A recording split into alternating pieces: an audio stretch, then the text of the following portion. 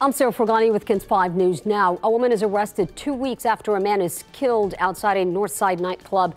SAPD arrested Katie and Hella Boy Thursday night in the murder of 23-year-old Alex Rodriguez.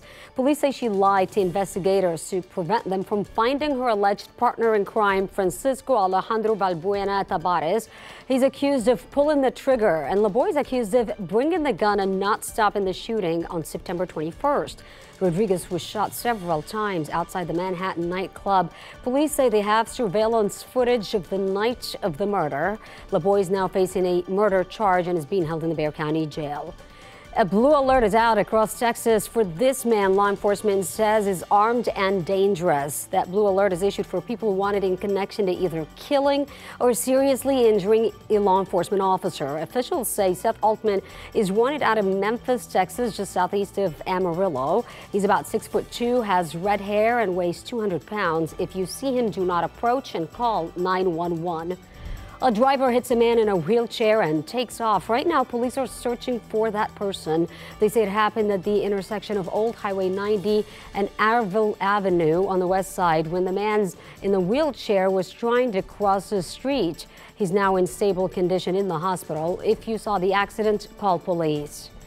2 students were allegedly assaulted by a substitute teacher. This allegedly happening at Schertz-Cibolo Universal City ISD, where just a week ago, another substitute teacher was arrested in the same district. 42-year-old Yurin Hernandez was taken into custody on campus a week ago, accused of injuring 2 students at Barbara Jordan Intermediate. Cibolo police say the kids were not seriously hurt. We spoke to concerned parents about this.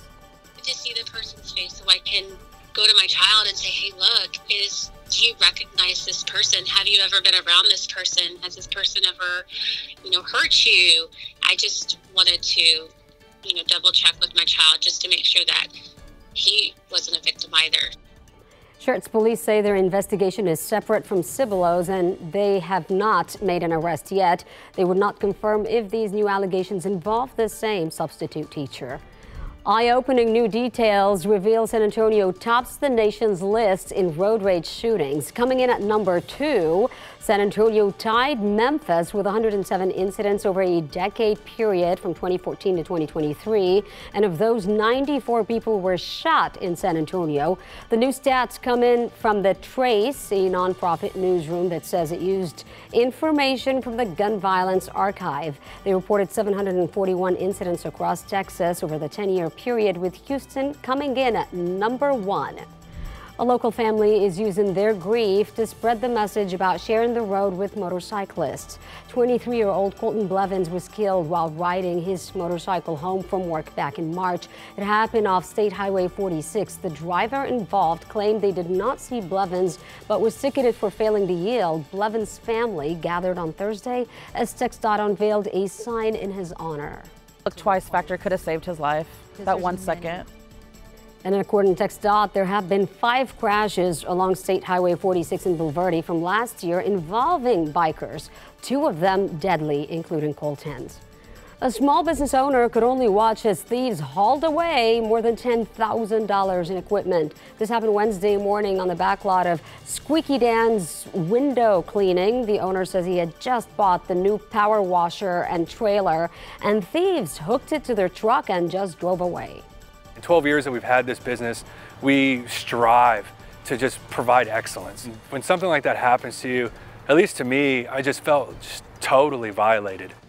The owner is offering a $1,000 reward for the person who helps find the stolen equipment. Check out the details on KENS5.com.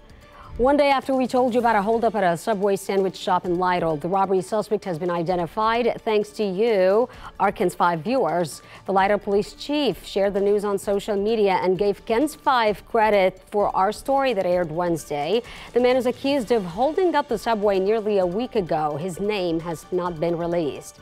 Country music star Garth Brooks has been accused of sex assault and battery by a woman who says she worked as his hairstylist and makeup artist. That woman claims the rape happened in 2019 during a work trip with Brooks in LA, where he was taping a Grammy performance.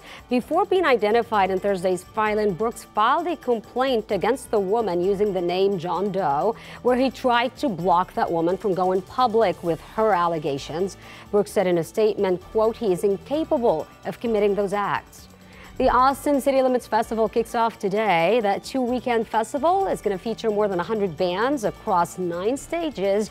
Headliners today include Chris Stapleton, Dua Lipa, Norah Jones, and Tyler, the Creator.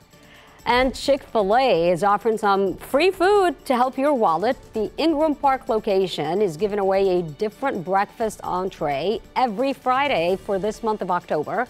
Just mention the deal when you order from the drive-thru or the counter. And that is GINS 5 News Now. I'm Sarah Frugani.